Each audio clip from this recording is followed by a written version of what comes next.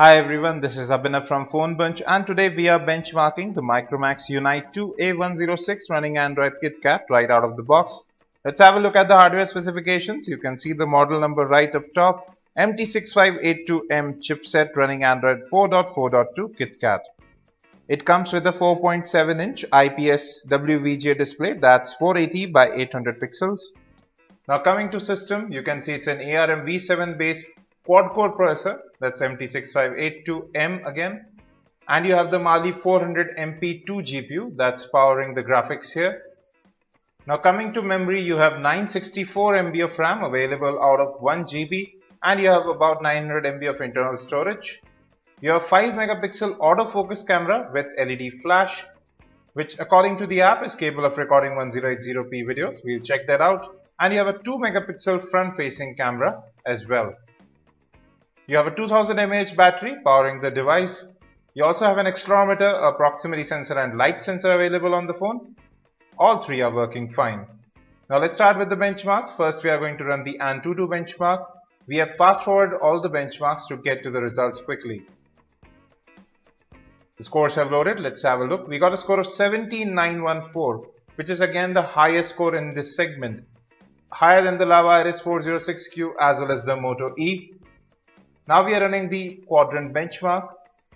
This has been fast forwarded as well. Let's submit the score to get a comparison chart going.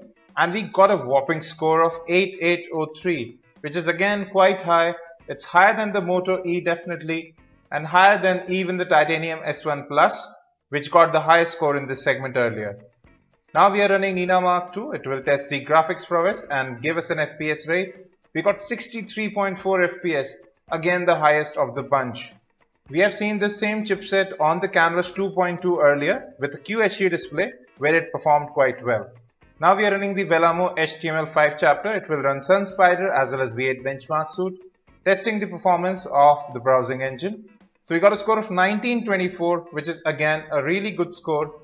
This test didn't run that well on the Moto E due to compatibility issues, but it doesn't seem to be a problem with the Unite 2. Now we are running the metal chapter of Vellamo. It will specifically test the processing capability. We got a score of 577, which is again a really good score. Highest of the bunch, higher than the Moto E, the Iris 406Q, as well as the Titanium S1 Plus. And you can see it's just below the Google Nexus 4. Now we are running the Linpack single thread test. We got a score of 112.07. Again a very high score, highest of the bunch. And 250.99 on the multi-thread test, which is again the highest of the bunch, even higher than the Titanium S1 Plus.